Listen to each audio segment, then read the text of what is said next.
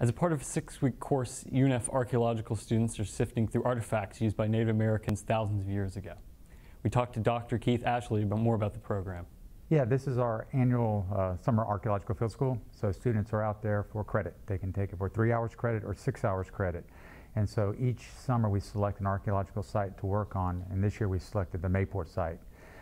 We know a little bit about it. There's been some preliminary work done by the Navy. It's on Navy property, and it dates to about 1000 AD. And that's a time period that we're just interested in here at the Archaeology Lab. It's kind of our research emphasis right now. So we selected the site, and we're out there for 6 weeks. I talked to Dr. Keith Ashley, who explained the various pieces from the Native American trash pile. This is just a variety of things we've been finding this summer in the field.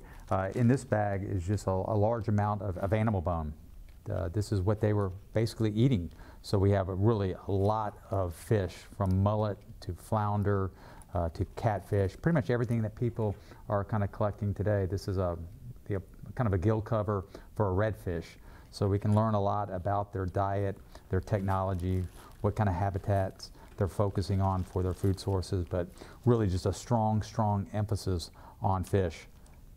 We're also getting a lot of shellfish, mostly oyster, but we also get some of the larger, heavier shells like this whelk shell, which is being kind of modified for use as a tool.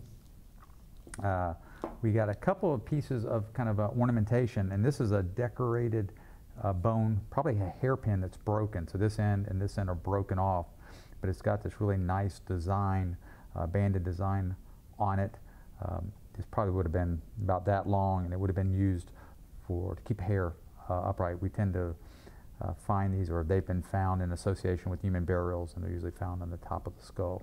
So this would have been carved with either some sort of stone, possibly a really sharp edge to a oyster shell, or even a shark's tooth.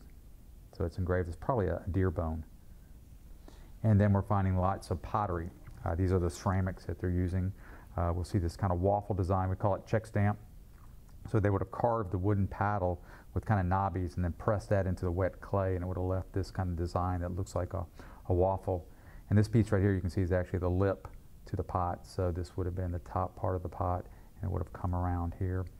So we're finding quite a bit of it. Most of it's check stamp, some of it's plain, some of it has kind of cord marking. This is a plain one here. This all dates to about 1000 AD. This has been Nick Blank for Spinnaker.